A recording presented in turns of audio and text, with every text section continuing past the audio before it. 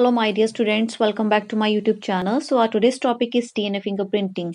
जो DNA fingerprinting topic है class +2 के बच्चों के लिए बहुत ही ज़्यादा इंपॉर्टेंट टॉपिक है बच्चे, चाहे वो आपके क्लास के टेस्ट हो या फाइनल एग्जाम्स हो, कुछ भी हो, मिड टर्म हो या आपके फाइनल एग्जामिनेशन हो, तो हर एक एग्जामिनेशन में बच्चे कहीं ना कहीं ये वाला टॉपिक रिपीट ज़रूर होता है DNA फिंगरप्रिंटिंग का। तो ये क्वेश्चन कैसे आता है, जैसे आपसे पूछ लेंगे व्हाट इज DNA फिंगरप्रिंटिंग, ठीक है, या एक्सप्लेन इट्स प्रोसीजर। प्रोसीजर बहुत इंपॉर्टेंट है एंड इट्स इसकी एप्लीकेशंस भी, ठीक है, इसके यूजेस कहाँ पर होते हैं, तो ध्यान से करना। इसकी डेफिनेशन, प्रोसीजर एंड एप्लीकेशंस, तो कुछ भी पूछ सकते हैं आपसे एग्जामिनेशन में। So let's start with the definition of DNA fingerprinting कि डीएनए फिंगरप्रिंटिंग होती क्या है। पहले आप ध्यान से सुनना कि डीएनए फिंगरप्रिंटिंग होती क्या है। डीएनए फिंगरप्रिंटिंग मींस किसी भी इंडिविजुअल को, इंसान को, ठीक है, मींस पहचानना, आइडेंटिफाई करना उसके डीएनए के बेसिस पर, उसके डीएनए की प्रोफाइल के बेसिस पर, तो उसको हम इजिली आइडेंटिफाई कर सकते हैं।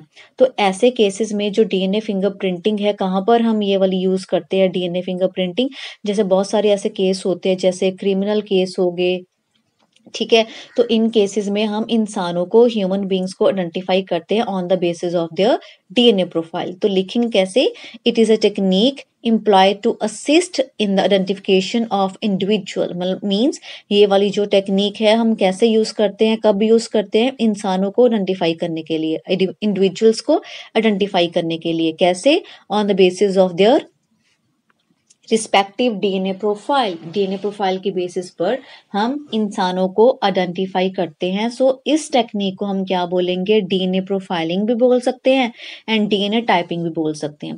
तो उसके बाद है इसकी इन्वेंशन, डेफिनेशन के बाद इन्वेंशन, कि इस टेक्निक की इन्वेंशन कब हुई। तो बच्चे इस टेक्निक की जो इन्वेंशन हुई थी 1977 में हुई थी इन्वेंशन, ठीक है।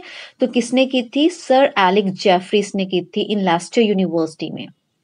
तो ये जो टेक्निक थी, जो एलेक्स जेफरी है, ठीक है, उन्होंने जब ये वाली टेक्निक को इन्वेंट किया, तो उन्होंने ये वाली टेक्निक को सबसे पहले यूज कब किया, for the very first time, जब उन्होंने जो गर्ल्स थी उस टाइम में 1977 में, जो 2 गर्ल्स थी, ठीक है, उसका नेम हम मेंशन नहीं करते, 2 गर्ल्स थी, तो उनका वो रेप करके उसको किल कर दिया गया था। तो जो भी क्रिमिनल्स थे, रेपिस्ट थे, उसको पहचानने के लिए ये वाली टेक्निक तब यूज हुई 1977 में। So this technique was used for the very first time in the regional screen of the human DNA to identify the rapist and killer of 2 girls. 2 girls के रेपिस्ट को, ठीक है, जिन्होंने उसका रेप करके किल कर दिया, तब ये वाली टेक्निक सबसे पहले यूज हुई 1977 में। तो उसके बाद है इसका प्रिंसिपल। तो इसके प्रिंसिपल में बच्चे सिंपल सी बातें आपने लर्न करनी है। आपने लास्ट वाले चैप्टर्स में भी आपने पढ़ा होगा कि जब आपने डीएनए के बारे में सारा का सारा स्ट्रक्चर किया था, उसकी एप्लीकेशन की थी, ट्रांसक्रिप्शन, ट्रांसलेशन की थी, तब उन चैप्टर्स में आपने पढ़ा होगा कि हाँ जी, कि जो हमारा ह्यूमन जीनोम है, ठीक है, उनमें कितने बिलियन बेस पेयर्स होते हैं। यस, पता होगा 3 बिलियन बेस पेयर्स होते हैं। तो प्रिंसिपल ऑफ डीएनए फिंगरप्रिंटिंग में आप सिंपल बता देना कि जैसे जीनोम होता है पर्सन का, that contains about 3 billion base pairs, कि हमारे जो जीनोम में टोटल कितने बेस पेयर्स होते हैं, 3 बिलियन बेस पेयर्स। 1 मार्क में भी ये क्वेश्चन आता है, ठीक है। तो उसके बाद सपोज हम जितने भी इंडिविजुअल्स हैं, आप हैं, मैं हूँ, जो आपके जितने भी रिलेटिव्स हैं, आपके जितने भी फ्रेंड्स हैं, सारी दुनिया है, टोटल 100% डीएनए में से अबाउट 90% डीएनए हर एक इंडिविजुअल का सिमिलर होता है। ये आपने लिखना है, ठीक है। प्रिंसिपल ऑफ डीएनए फिंगरप्रिंटिंग में सपोज 100% डीएनए में जितने भी आप लोग हो, जितने भी ह्यूमन बींग्स हैं, उनका डीएनए अप्रोक्सीमेटली कितने परसेंट सिमिलर होता है, 90%।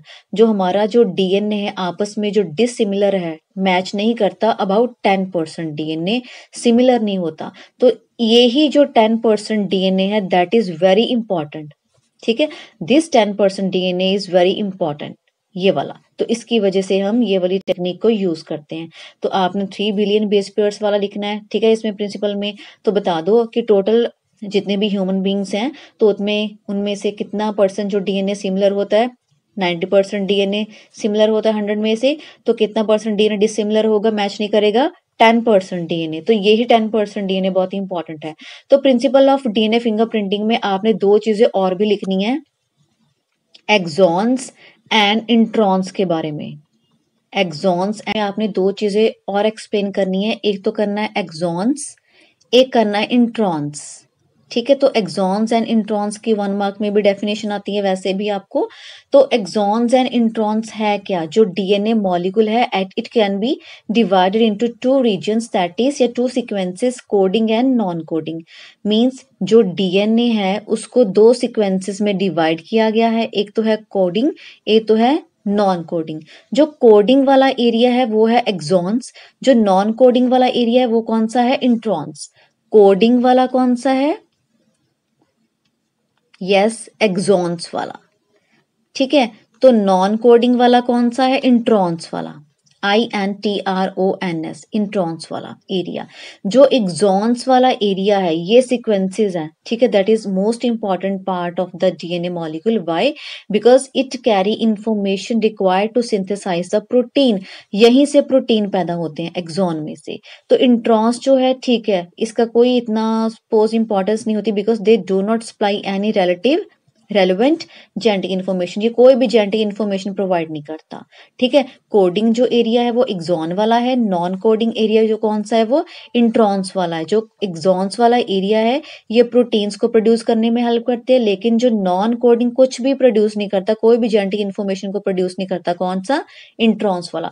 उसके बाद है हमारे पास सोर्सेज ऑफ डीएनए फिंगरप्रिंटिंग। तो sources of DNA fingerprinting, suppose आपने डीएनए फिंगरप्रिंटिंग की टेक्निक करनी है, ठीक है, तो डेफिनेटली किसी भी इंसान को आइडेंटिफाई करने के लिए उस इंसान का आपके पास डीएनए होना चाहिए। तो उस इंसान का डीएनए हम कहाँ से ले सकते हैं? उसकी बॉडी में से, जैसे उसकी बॉडी में ब्लड हो गया, सीमेन हो गया, यूरिन हो गया, या उसके कपड़ों से भी ले सकते हैं, क्लोथ्स हो गया, या उसकी सरफेस से, ठीक है, सलाइवा वगैरह हो गया, या कोई भी अगर उसने सिगरेट वगैरह यूज किया वहां से हो गया, टिश्यूज वगैरह हो गया, कोई भी एक सिंगल हेयर, उसका जो सिर का बाल है, तो उससे भी हम एक उसका डीएनए ले सकते हैं। व्हाई? जैसे आप हो, आपकी बॉडी में जितने भी आपकी बॉडी के सेल्स हैं, चाहे वो आपके हेयर हो या आपकी बॉडी हो, बॉडी के सेल्स हो, टिश्यूज हो, हर एक सेल में, हर एक टिश्यू में same quantity of DNA present है। जितने भी इंसान है, आप अपने ऊपर लगाकर देख लो, जो आपके अंदर डीएनए प्रेजेंट है, आपकी बॉडी में जितने भी सेल्स होंगे, जितने भी बोल सकते कि टिश्यूज होंगे या हेयर है, कुछ भी है आपकी बॉडी का, तो हर एक सेल में, हर एक टिश्यू में, हर एक ऑर्गन में similar amount of DNA present है। तो दैट इज व्हाई इस टेक्निक को करने के लिए तो उस इंडिविजुअल का कुछ भी हम ले सकते हैं, चाहे सलाइवा हो, चाहे उसके बॉडी का हेयर ही हो, चाहे कुछ भी चीज हो। ठीक है, तो ये है सोर्सेस। तो हम उसके बॉडी पार्ट में से किन किन चीजों की हेल्प से हम डीएनए फिंगरप्रिंटिंग कर सकते हैं। तो उसके बाद है procedure. Procedure is very very important, बहुत ही इंपॉर्टेंट प्रोसीजर है इसका।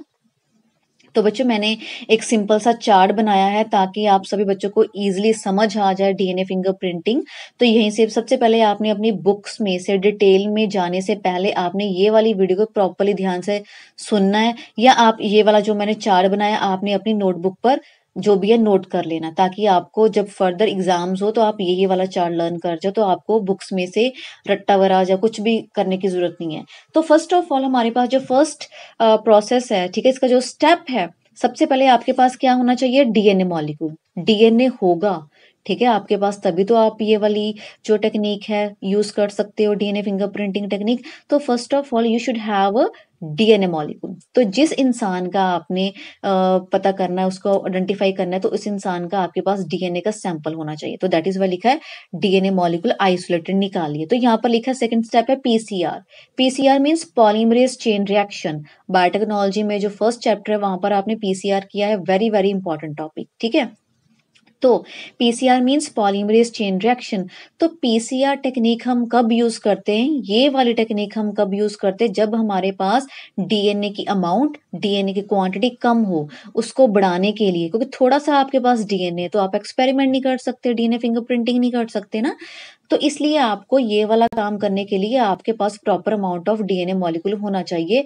अगर आपके पास डीएनए की जो अमाउंट है, क्वांटिटी है, बहुत ही कम है, तो इसके लिए आप कौन सी टेक्निक यूज कर सकते हो? PCR. PCR means polymerase chain reaction. इस चेन रिएक्शन की हेल्प से आप डीएनए को और बढ़ा सकते हो, उसकी क्वांटिटी को और ज्यादा कर सकते हो। ये हो गया। उसके बाद जो आपने सपोज डीएनए बना लिए, जो आपके पास सॉरी डीएनए है, उसको आपने क्लीव करना है, तोड़ना है। अब किसकी हेल्प से आप तोड़ोगे डीएनए को? एक एंजाइम है, उसका नाम है रेस्ट्रिक्शन एंजाइम। तो इस एंजाइम की हेल्प से आप इस डीएनए मॉलिक्यूल को क्लीव कर सकते हो, तोड़ सकते हो। ठीक है। तो सपोज आपके पास डीएनए था, सपोज ये वाला डीएनए था आपके पास, ठीक है, ये आपके पास ये वाला डीएनए, आपने इसको तोड़ दिया, कितने सारे पीसेस में तोड़ दिया। अब ये ऐसे ऐसे पड़े हुए हैं, ये वाले एक दूसरे के ऊपर ऐसे कुछ भी, ठीक है, पड़े हुए। तो आपने इसको सीरियल अमाउंट में लगाना है, मीन्स आपने इसको सॉर्ट आउट करना है, ध्यान से लगाना है। जैसे अकेला अकेला आपने ये संभाल कर रखना है इसको। तो इसको प्रॉपरली सॉर्ट आउट करने के लिए हमारे पास एक टेक्निक है, that is called as electrophoresis technique. Electrophoresis technique की हेल्प से ये जो ऐसे डीएनए पड़े हुए हैं ना, इसके जो फ्रेगमेंट्स पड़े हुए हैं, ठीक है, तो इसको आप प्रॉपरली क्या कर सकते हो? सॉर्ट आउट कर सकते हो। किस हेल्प से? इलेक्ट्रोफोरेसिस की हेल्प से, ध्यान से। तो उसके बाद हमने फिफ्थ स्टेप क्या है? जो डीएनए का स्टैंड है, सपोज ये डीएनए, पता है सभी बच्चों को ये डीएनए का स्टैंड ऐसे होता है ना, ये वाला। तो इसको हम क्या कर देंगे? स्प्लिट कर देंगे। स्प्लिट करके ये दो सिंगल स्टैंड बन गए। सिंगल स्टैंड तो लिखा हुआ है double standard DNA split into single stand. तो जो सिंगल स्टैंड वाला डीएनए हमने वो ले लेना है, ठीक है। तो क्या लिखेंगे? The isolated DNA fragments in the jail are copied onto the nylon nitrocellulose sheet placed on a jail. तो जो डीएनए के फ्रेगमेंट्स हैं जो जेल के ऊपर पड़े हुए हैं, नाइलॉन की नाइट्रोसेलुलोज शीट के ऊपर हमने इसकी कॉपी कर देनी है और इसकी अमाउंट बढ़ा देनी, कॉपी कर देनी है जेल के ऊपर डीएनए फ्रेगमेंट्स को, और भी उसकी कॉपी कर देनी। किसके ऊपर? नाइलॉन की नाइट्रोसेलुलोज शीट के ऊपर। तो इस शीट को, इस सॉरी टेक्निक को हम क्या बोलेंगे? Southern blotting. तो आपको एक्सप्लेन करने के लिए सदर्न ब्लॉटिंग भी आ सकता है। अगर आपको बोला जाए explain southern blotting, it means ये सारा का सारा प्रोसीजर आपने एक्सप्लेन करना है, ठीक है। अगर आपको 1 मार्क में आ जाए, 2 मार्क में आ जाए, तो इतना ही, ये वाला 6 पॉइंट आप इतना ही लिखोगे। Southern blotting very very important, ठीक है। तो नेक्स्ट वन है special DNA probes are prepared. जो डीएनए के प्रोब्स है ना, ये हम प्रिपेयर कर रहे हैं, तो डेफिनेटली कहाँ पर प्रिपेयर होते हैं? लेबोरेटरी में होते हैं, ठीक है। तो जितने भी जो प्रॉब्स हैं उसको हमने जो प्रिपेयर करना है वो कौन से होते हैं? Radio active. उसको हमने रेडियो एक्टिव करना है, रेडियो एक्टिव बनाना है। तो रेडियो एक्टिव डीएनए प्रॉब्स जो है उसको बाइंड करेंगे कहाँ पर? Repeat sequences on nylon sheet. Nylon sheet के ऊपर हमने इसको बाइंड कर देना है। जब इसको बाइंड कर देंगे, उस टेक्निक को क्या बोलेंगे? Hybridization technique. जो डीएनए प्रॉब्स हमने लेबोरेटरी में बना लिए, तो ये जो डीएनए प्रॉब्स होते हैं वो रेडियो एक्टिव होते हैं। तो इन रेडियो एक्टिव डीएनए को हमने कहां पर कॉपी करना है? नायलॉन की शीट के ऊपर। So this process is called as hybridisation. तो उसके बाद हमने इन डीएनए फ्रेगमेंट्स के ऊपर जो नायलॉन की शीट है ना, उसके ऊपर हमने एक्सरेज एक्सपोज कर देनी है। स्पीच, ये नायलॉन की शीट है, इसके ऊपर हम कौन सी रेस डालेंगे? एक्सरेज। जब हमने एक्सरेज डाल दी, ठीक है, तो वो क्या कर देंगे? जो डीएनए के प्रॉब्स हैं वो बाउंड हो जाएंगे डीएनए फ्रेगमेंट्स के ऊपर। These places are marked as dark bands. क्योंकि आप जो बैंड है ना, डीएनए के बैंड, सपोज ये बने पड़े हैं, आप इसको इजिली दिखाई नहीं देंगे आपको प्रॉपरली। इनको आपको देखने के लिए इसके ऊपर आपने कौन सी रेस डालनी है? डीएनए फ्रेगमेंट्स को देखने के लिए आपको कौन सी रेस डालनी पड़ेगी? X race. जब आपने इसके ऊपर एक्स रेस डाल दी, तब आपको ये वाले बैंड जो बने, ये प्रॉपर अमाउंट में आपको विजिबल होने स्टार्ट हो जाएंगे। पहले ये विजिबल नहीं होते। हमें क्या करना पड़ेगा? इसके ऊपर एक्स रेस डालनी पड़ेगी। जब हमने एक्स रेस डाल दी तो ये वाले बैंड्स विजिबल हो जाएंगे। ध्यान से आप इसको देख सकते हो। तो इस टेक्निक को क्या बोलेंगे? Auto radiography. तो जो डार्क बैंड्स जो एक्सरेज के ऊपर पड़े हैं, that is called as the DNA fragments. तो बच्चे ये टेक्निक है, इसका जो प्रोसीजर है बहुत ही इंपॉर्टेंट, बार बार बोल रही हूँ कि इस टॉपिक को आपने ध्यान से करना है बहुत। तो जो लोग आप बीएससी नर्सिंग भी कर रहे हो ना, जो बीएससी नर्सिंग वाले बच्चे हैं, ये वाली बहुत सारे जो बायो के अंदर कुछ भी ऐसे टॉपिक्स आते हैं, या जिन्होंने बीएससी मेडिकल वगैरह करना है, तो बीएससी मेडिकल में बच्चे बहुत सारे टॉपिक्स हैं, जैसे ट्रांसक्रिप्शन हो गया, रेप्लिकेशन हो गया, ट्रांसलेशन हो गया, ये वाले टॉपिक आते हैं बीएससी एंड एमएससी में। मैंने खुद किया है एमएससी जो है ना एमएससी में, तो एमएससी में आपको ट्रांसक्रिप्शन ट्रांसलेशन पक्का आएगी, ट्रांसक्रिप्शन तो पक्का आएगी ही आएगी। तो ये वाले जो नोट्स प्रिपेयर कर रही हूँ जो ट्रांसलेशन के ट्रांसक्रिप्शन के बच्चे बहुत ही इंपॉर्टेंट है, तो ध्यान से करना ये वाली आप टेक्निक भी डीएनए फिंगरप्रिंटिंग, जिसमें आपने इसकी डेफिनेशन प्रॉपर ध्यान से करनी है, इसका जो प्रोसीजर करना है। तो उसके बाद बच्चे आप इसकी एप्लीकेशंस में इसके फायदे क्या हैं लिख सकते हो। जैसे सबसे पहले आप इसका जो यूजेस आप लिखोगे, ठीक है। अब मैंने यहाँ पर इसका जो बनाए नहीं है नोट्स इसके एप्लीकेशंस के, तो एप्लीकेशन में सबसे पहले हेडिंग आप लिख सकते हो कि फोरेंसिक स्टडी में इसको ये वाली टेक्निक यूज कर सकते हैं, ठीक है। So this technique can be widely used as a remarkable tool for solving the such complicated case where the criminal leaves no obvious traces. तो बहुत सारे ऐसे क्रिमिनल केसेस में फर्स्ट एप्लीकेशन है ये वाली, आप लिखोगे क्रिमिनल केसेस में ये वाली टेक्निक यूज कर सकते हैं, ये फर्स्ट इसका यूज हो गया। तो नंबर 2 इसका यूज आप कहां पर कर सकते हो, पैटर्निटी टेस्टिंग, ठीक है। मींस आप देख सकते हो कि आप देखते हो ना कि हाँ कि ये बच्चा जो है इसके पेरेंट्स ये हैं, ये इनके पेरेंट्स कौन से हैं। सपोज कोई बेबी है वो गुम गया है, तो कुछ भी ऐसे केसेस हो सकते हैं ना, कोई भी। तो हमने अगर पहचानना है कि इस बच्चे के पेरेंट्स क्या हैं, तो क्योंकि पेरेंट्स और जो बच्चा है उसका डीएनए सिमिलर होता है, ठीक है। तो पैटर्निटी टेस्टिंग में भी ये वाली टेक्निक यूज होती है। उसके अलावा जो थर्ड है, ठीक है, कहां पर यूज हुए, तो determine the extent of genetic variation in wild animals, ठीक है। तो वाइल्ड एनिमल्स में भी ये टेक्निक यूज हो सकती है। कैसे, जेनेटिक वेरिएशंस, वेरिएशन मींस उनके अंदर उनकी वेरिएशंस को समझने के लिए, वेरिएशंस का पता लगाने के लिए, चेंजेस का पता लगाने के लिए कौन सी वेरिएशंस होती हैं, ये टेक्निक यूज कर सकते हैं। एंड नेक्स्ट जो फिफ्थ पॉइंट है, सॉरी फोर्थ पॉइंट है, जेनेटिक मार्कर्स के तौर पर भी यूज कर सकते हैं। फिफ्थ पॉइंट आप लिख सकते हो to diagnose the heredity disease, ठीक है। हेरिडिटी डिसीज फिफ्थ पॉइंट क्या है, जैसे वो वाली डिसीज है जो पेरेंट्स टू ऑफस्प्रिंग पास होती हैं। तो इन डिसीजेस को पता लगाने के लिए हम कौन सी टेक्निक यूज करते हैं, डीएनए फिंगरप्रिंटिंग। जैसे सिकल सेल एनीमिया आ गया, थैलेसेमिया आ गया, ये वाला हो गया। तो बच्चे ये है आपके पास डीएनए फिंगरप्रिंटिंग, जिसके अंदर आपने डेफिनेशन, ठीक है, प्रॉपर ध्यान से करनी है, इसका प्रोसीजर करना है बहुत इंपॉर्टेंट, तो इसकी एप्लीकेशंस भी करनी है। ये 3 चीजें इस चैप्टर की, सॉरी इस टॉपिक की मोस्ट इंपॉर्टेंट जो चीजें आपने ध्यान से करनी है। So now this is the end.